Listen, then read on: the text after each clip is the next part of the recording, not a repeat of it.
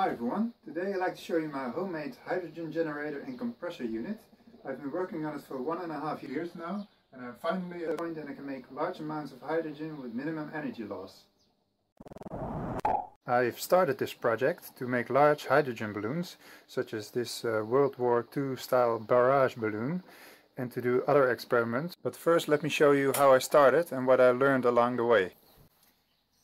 Okay, so I started with this jar in which I placed 2 stainless steel strips submerged into a sodium hydroxide solution and glued a little hose on top for the gases to flow through. So if you then connect 12 volts,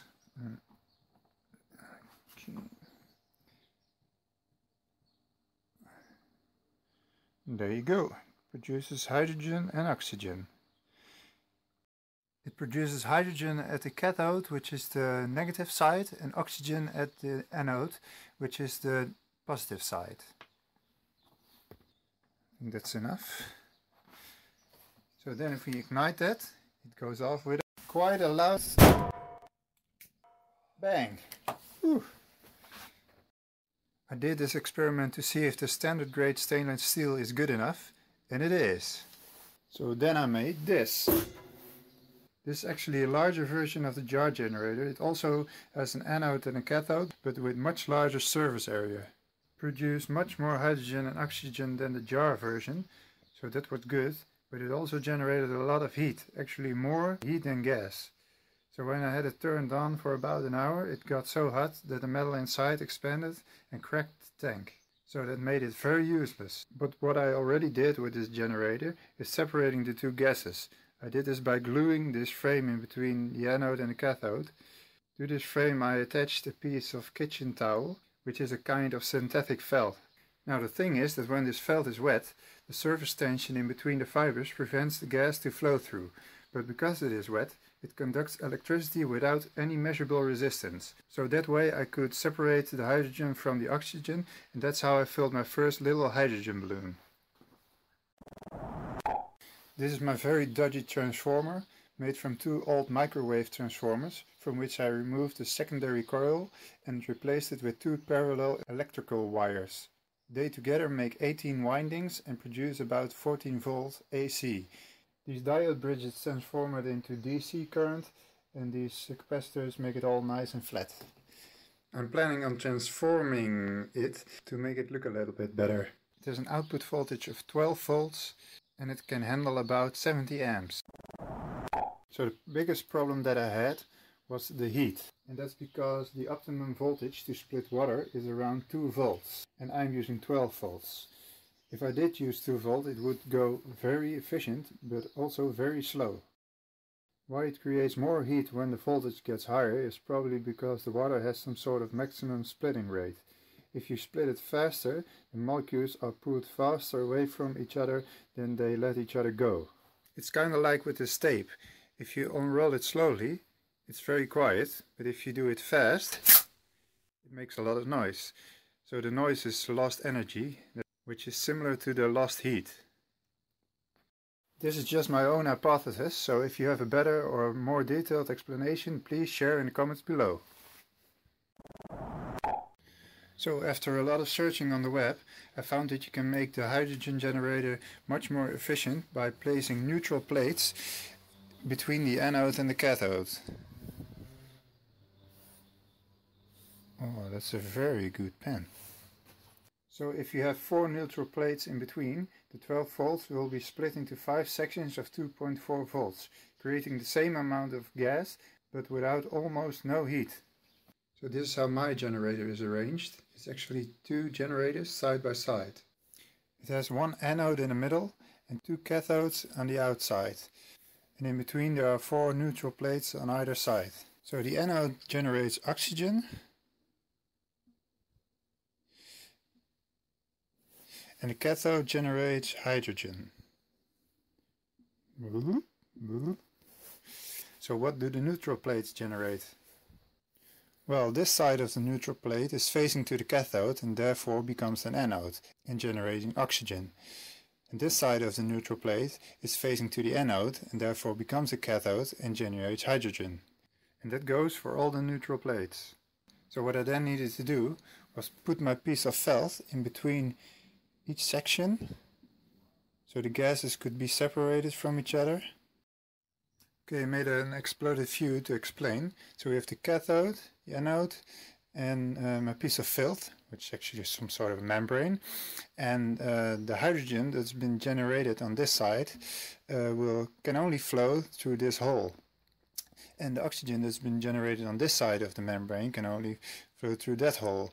And because it's all stacked together, you get one channel with only openings on that side and that side.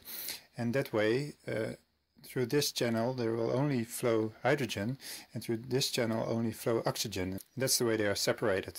This is just one section. My generator has 10 sections like this. So then I made this. It's called a dry cell. It has 11 plates. I've made the outside transparent so you can see the gas flow through. So this side is actually the hydrogen side and this side is the oxygen side. So you can see there's no gas going through this side. I coated it to make it watertight because the water can leak out through the felt. These containers on top are the reservoirs, and the water circulates through the generator pushed up by the rising bubbles. So this side is the hydrogen side and that side is the oxygen side. This generator still also generates a little bit of heat. The temperature will rise about 15 degrees Celsius in 4 hours. So after a while the water will be giving quite an amount of water vapor. And water vapor is of course something we don't need. And because the water is still very alkaline, it ruins the compressor after a while.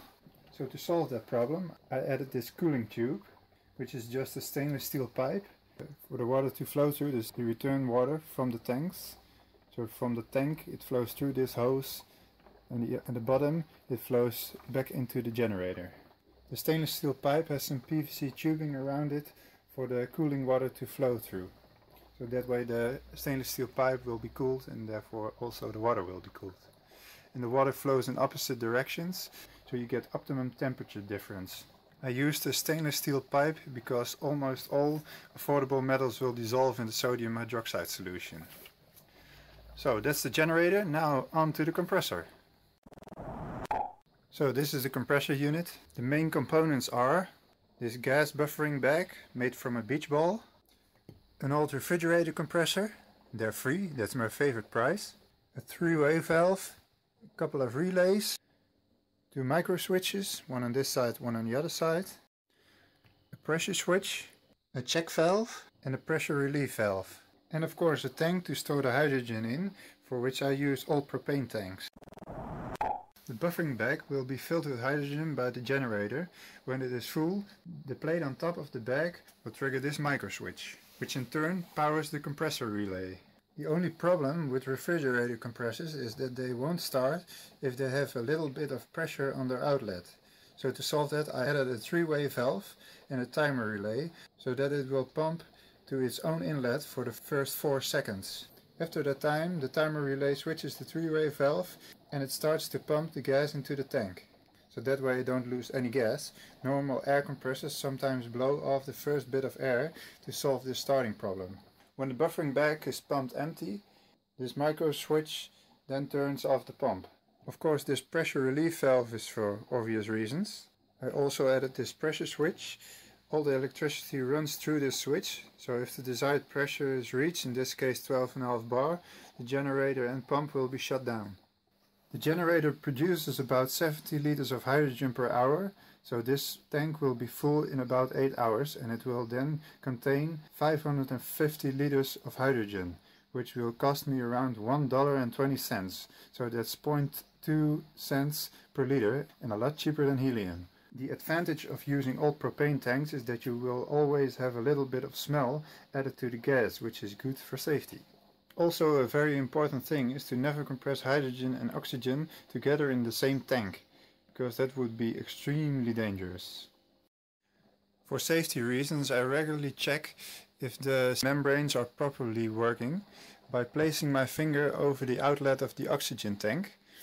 And if the bubbling stops and also the water level doesn't lower, Then I know that the gases that normally would bubble into this container now seeping through the membrane to the other side. And then you would have a mixture of oxygen and hydrogen, would have the possibility that there would be oxygen in the hydrogen and pumped into the tank, which would make it very dangerous. But you see it lowers pretty fast, so that means the membranes are still intact. Okay, so that's it. I think I've rambled on for long enough now. Coming up are a lot of hydrogen and oxygen experiments, among other things of course, as well as hydrogen balloon and airship fabrication. So please like, share and subscribe. Check me out on Facebook and see you next time.